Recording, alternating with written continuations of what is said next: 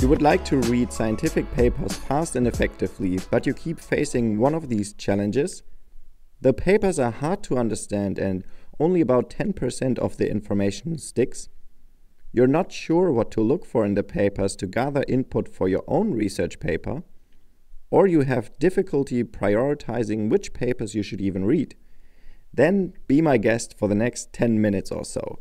As an early career researcher, I deal with scientific papers every day. When I'm not writing one myself, I'm reading one. But not just any paper. I have a system. If you read a scientific paper from beginning to end, it's a rather suboptimal use of your time, especially if you want to produce your own scientific work. My system gives you 3 steps to follow on how to read scientific papers from now on, so that you can really make the most of your time and build knowledge pragmatically. And now, without further ado, welcome to Shribe. Many thanks to shribe for sponsoring this video. More about shribe later. Every year, more than 2.5 million scientific papers are published worldwide. 2.5 million. There's no time to read them all. That's why it's so important to approach the task with a plan. You need to know exactly how to find the right scientific papers that are relevant to you and your work. In addition, you need the right reading technique so that you don't have to struggle through a paper for hours just to extract a single definition. And finally, you need a system to collect, process, and organize your knowledge so that you don't forget everything a day later. When you are working on your own research project, you will have a wealth of text passages, quotes, and results at your fingertips that you can use for your own writing. Let's go. Step 1. Selecting relevant papers.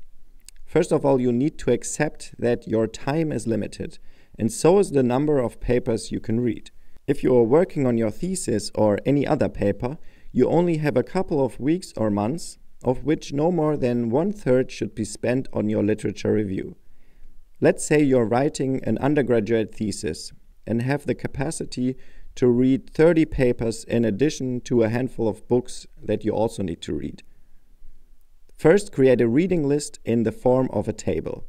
Conduct your literature search and collect all papers that appear relevant at first glance. Then read all the abstracts and decide which papers make it to the top 30 reading list based on the abstracts. This step is also important in systematic literature reviews. Now you can start reading your top 30 reading list. The remaining papers will be neglected. Step 2. The right reading technique to read papers fast. A suboptimal approach would be to start with the first paper and work through it from beginning to end. First, approach the paper with the paper screening. Read the introduction, methods chapter, and conclusion. Why? These parts of a scientific paper are what I call meta-building blocks. They are not purely content-based sections, but report one level higher, or above the contents. By reading these 3 sections, you will obtain the following information: the context, motivation, and research problem of the paper. Then what method was used. Also the main findings and contributions, as well as a summary of the most important results. If you now realize that you want to get more out of this paper, selectively decide to read additional chapters. For definitions, read the lit review. For interest in theory, read the theoretical background. To learn more about the scientific debate about a topic, read the discussion. For methodological questions and inspiration, read the results. Different papers can be useful in very different ways. You need to define the goal you have when reading a paper. This is called selective reading. You must allow yourself to skip large parts that do not contribute to you reaching your goal. In a science podcast I regularly listen to, an author was recently a guest who had mathematically solved a theoretical problem in one of his papers. Since the reviewers wanted these elaborate calculations in the results section, he was now unsure whether this would deter many readers. He himself then called on readers to simply skip the results section because it does not necessarily contribute to understanding the paper. So here you can see, even authors of papers want you to skip certain parts instead of losing you as a reader somewhere in the middle. Now, before we continue with step 3, let me just say a few words about the sponsor of this video, Shribe. If you are looking for a proofreading service or plagiarism check for your scientific work, I can wholeheartedly recommend the team at Shribe. Just have a look at shribe.com and send me a short email to info@shribe.eu for an exclusive coupon code. Step 3. Create your own excerpt system.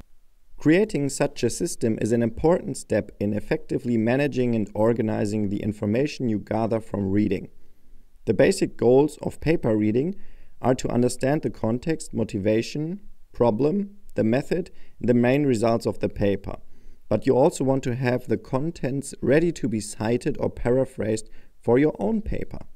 To achieve this, you should create an entry in your excerpt document for each of the goals you have while reading papers. Excerpts are extracts from scientific texts that you can copy for direct quotes and paraphrase for indirect quotes. You can also add your own thoughts, notes, and interpretations to these extracts. There are different ways to organize those documents. You can organize them within your reference management software. This has the advantage of having them readily available when you manage your references. Or you can create a system of individual tables and save them in a folder structure, for example in Google Drive. Alternatively, you can create a huge Excel sheet with separate pages for each paper, so you have everything at your fingertips in one file. Each system has its advantages and disadvantages, but the important thing is that you have a system that works for you. It also depends on your working style and the software tools you use. Some people prefer to collect everything on paper and use pens and markers.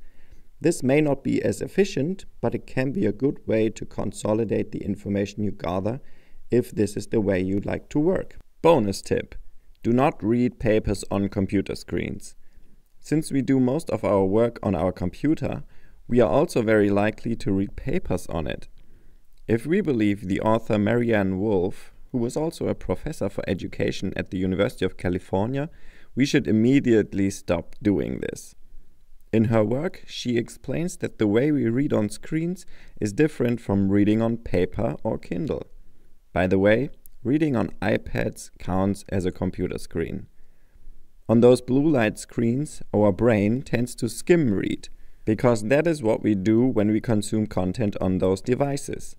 Scientists found that while reading on computer screens, our eyes follow Z patterns, jumping from one word to another while skipping large parts of the content. If you want to read papers effectively and retain the information, this is not good. Reading on paper, in contrast, gives your brain the signal to focus on the text and avoid skim reading. So either you print your reading list on paper, or, which would be a more sustainable option, get a large e-reader such as a Kindle Scribe or a Remarkable 2. That makes reading papers much more fun.